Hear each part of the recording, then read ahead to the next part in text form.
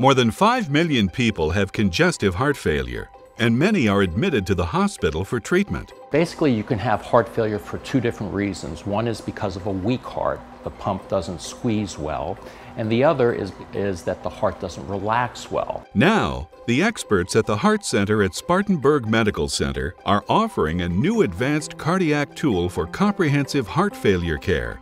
Called the Cardio Mem System, it's the first and only FDA-approved heart failure monitoring system, proven to significantly reduce hospital admissions due to heart failure and improve quality of life. Cardio MEMS is a special device that's a transducer. It measures pressures and it's placed in the pulmonary artery.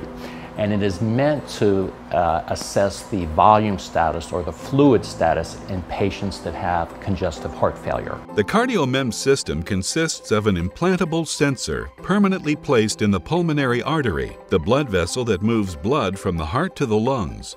The sensor is implanted during a heart catheterization procedure. This is the CardioMEMS device. It is small, it has no battery, it has a capacitor in it, and it can measure pressures. And since it has no battery, it doesn't wear out. It lasts forever. The procedure to implant the device takes about an hour, and patients go home the same day. Together, the components of the device read pressure measurements and then transmit the information directly to the doctor. It's like monitoring. It's done through satellites and it's done through the internet. So similar transmission of data, but the data is different.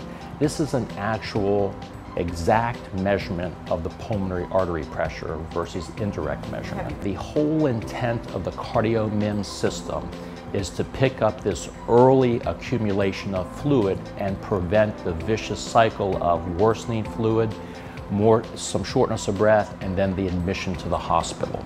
The data on the pressure in the patient's lungs goes right to the doctor, who can then call the patient if the CardioMEMS monitor shows the pressures are increasing. We then make a change in their medications, and then we follow it the next day, and we can see whether the intervention was successful, the pressure going down, or if it's not, then we make another intervention.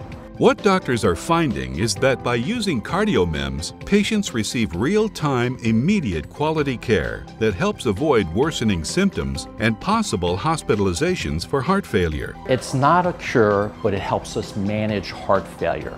It's cutting edge to try to determine what is the earliest time before you have a symptom that we can intervene to change the prognosis, the outlook of heart failure.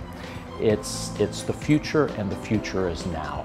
Improving the quality of life with the latest technology and expertise at the Heart Center at Spartanburg Medical Center.